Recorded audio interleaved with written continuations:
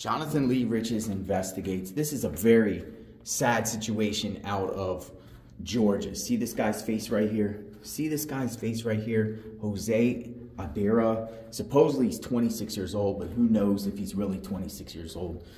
Laken Riley.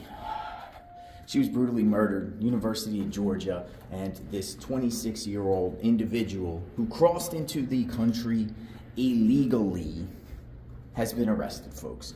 He has been arrested, and he is in the United States illegally, according to News Nation reporter Ali Bradley. He came in through El Paso, Texas, from Venezuela, folks, and then ultimately released. Well, I got some new information about this case also, right? His brother was just arrested by authorities too for having a fake green card. His brother had a fake green card, same name, but we don't know if that's his exact name.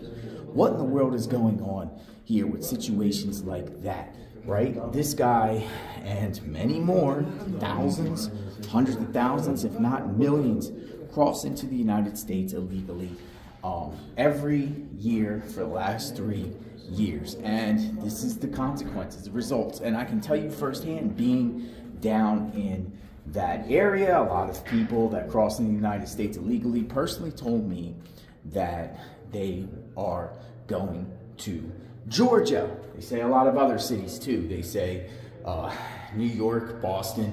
He says he's going to Georgia. Not this guy, but look at this face. This is his mugshot. This is his mugshot. Remember this face, folks.